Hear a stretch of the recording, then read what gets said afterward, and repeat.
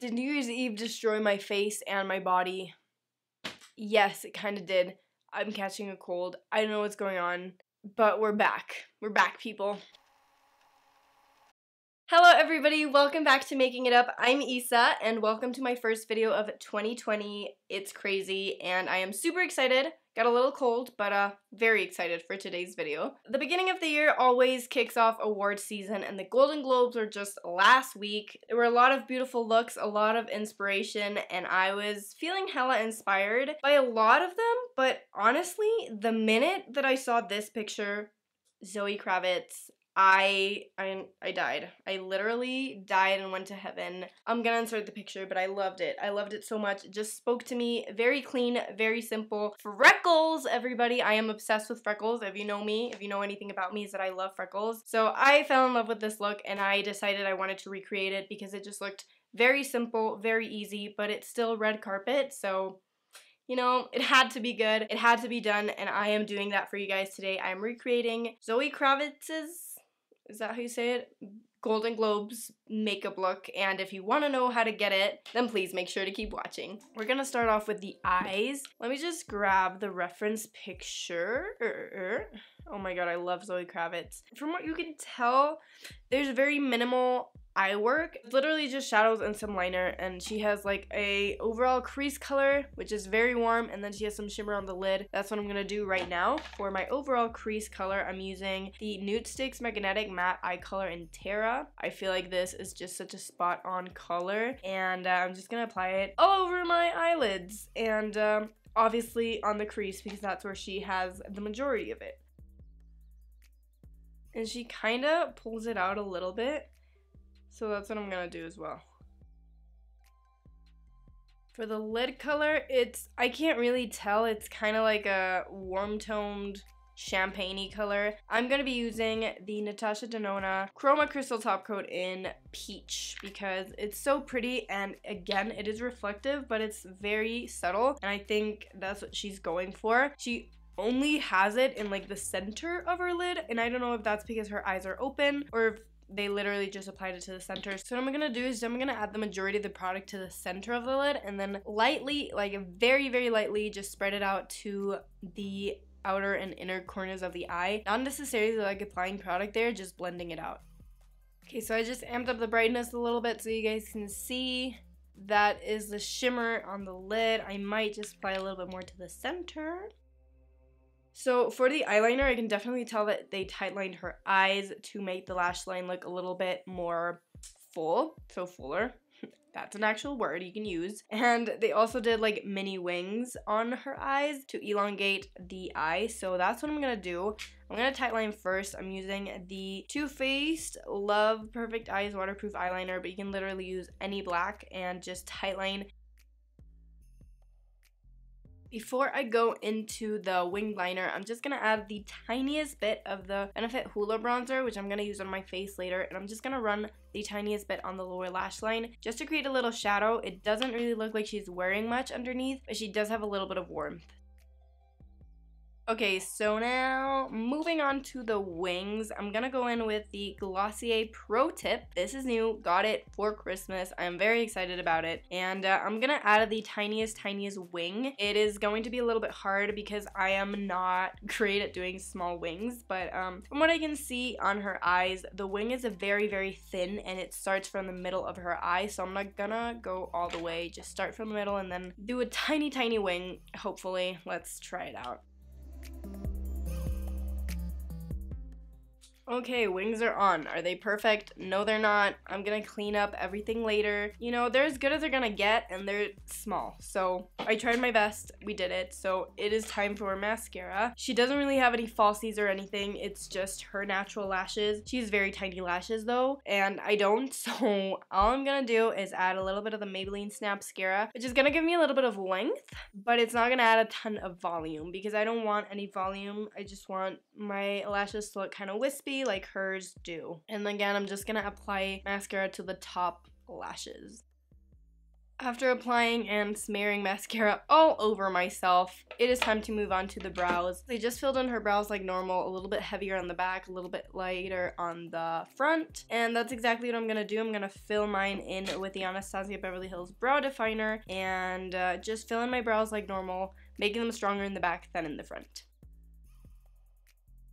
To add a little bit of fluffiness and lightness back into the brows, I'm gonna go in with a ColourPop Brow Gel in clear, and I'm just gonna add a coat of this.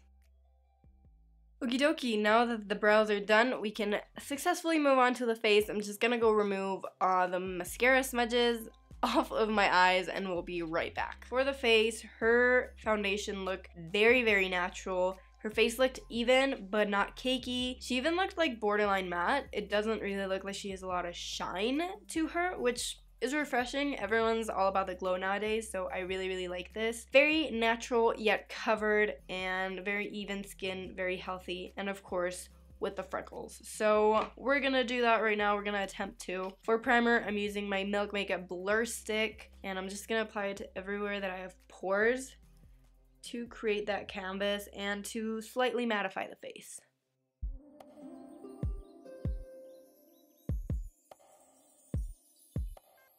Now that that's all settled, I'm gonna go in with a Wet n Wild Stick Foundation in Soft Beige. This used to be very, very dark for me when I bought it, but now I'm tan because I went to the beach for New Year's. So I'm gonna use it, and I'm gonna apply it with an IT Cosmetics Heavenly Luxe Complexion Perfection brush all over my face. Again, I don't want it to be super full coverage, and this can be built up to a full coverage. So I'm just gonna add the most coverage where I need to and then spread it out everywhere.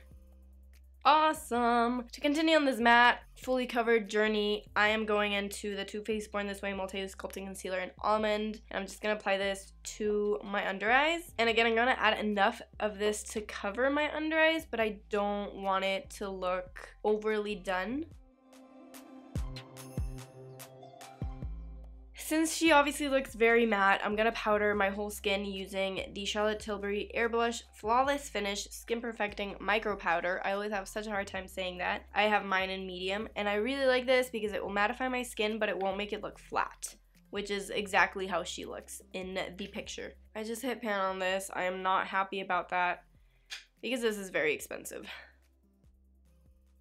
On the cheeks, she's mostly just contoured. She has beautiful cheekbones, so all I see is freaking contour and the slightest bit of blush, no highlighter, so that's exactly what we're gonna do. I'm gonna start off with my Armani Beauty A Contour. You guys know I love this for contouring, and this is gonna be like my base layer for the contour, and then I'm gonna go on with something on top. And also her contour goes like really far in, so I'm definitely bringing it in a little bit more. I don't usually do that, but I just want to, you know, be as authentic as possible. Okay, after we're done with that, I'm gonna go in with the Benefit Hoola Bronzer. This is perfect for a contour, especially if you're not gonna be wearing anything else, because it'll warm the skin a little bit, but it'll also contour. I'm gonna grab this brush right here. Ideally, you could go with something smaller, but my contour brush is currently drying because I washed it. So I'm gonna go in with this, and I'm gonna do the cheekbones, the temples, a little bit around the forehead, and obviously the chin.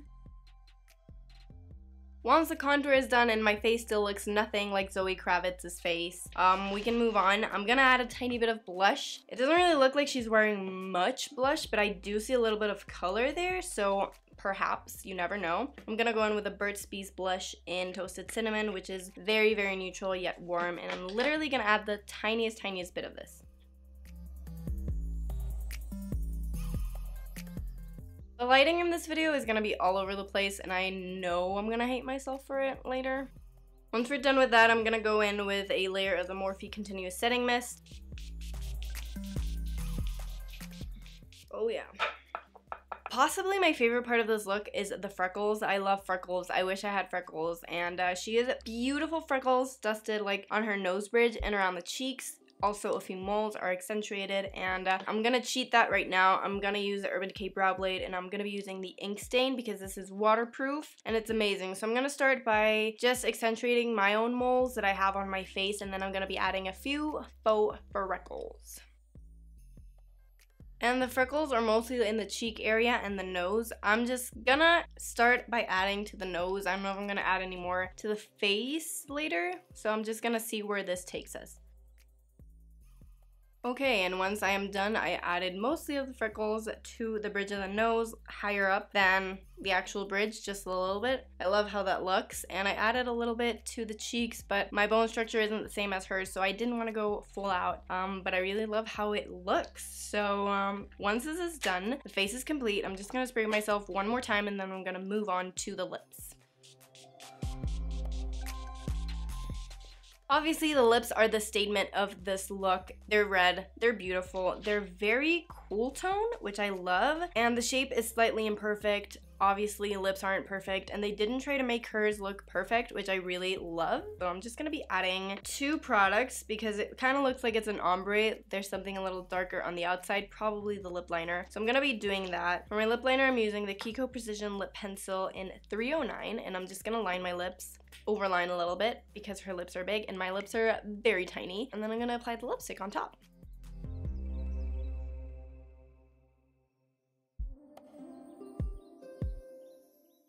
For the lipstick, I'm gonna go in with this Kat Von D Outlaw Everlasting Liquid Lip that I've had forever. By forever, I literally mean ages, but it's still good. It doesn't smell bad. So yeah, this is the perfect red. It's not too deep and it's not too warm. And it's also matte, which is perfect because her lipstick is matte as well. My lips are looking hella weird right now, but let's not pay any mind to that. Lips are done, look is done, and it's time to zoom you guys in to show you how this looks up close. This is what the look looks like up close. I love it. It's super simple, yet it is very glam, I think. Let me just, okay, there we go. It's very glam. I love the eyes. They're so simple, but I just look awake, dude. I feel so good. The freckles are my favorite thing ever. I wish I could have freckles like this every day of my life. I think it just looks so nice. The skin looks very clean. It, you know, it still looks a little imperfect, but I just love how it looks, and the lip just ties everything together. I love it so much. I love it, I love it, I love it. And I hope you do too.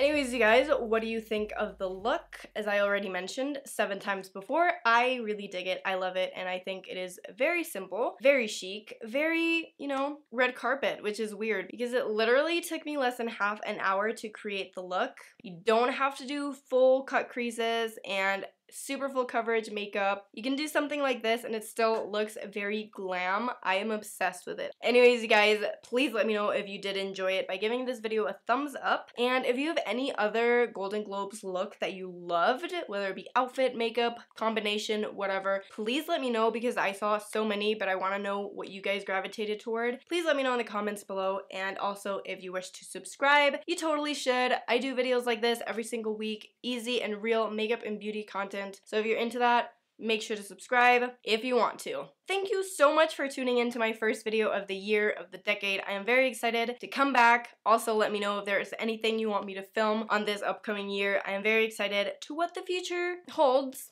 And yeah, thank you so much for watching. I love you all, and I will see you in the next video. Bye, everybody. Mwah.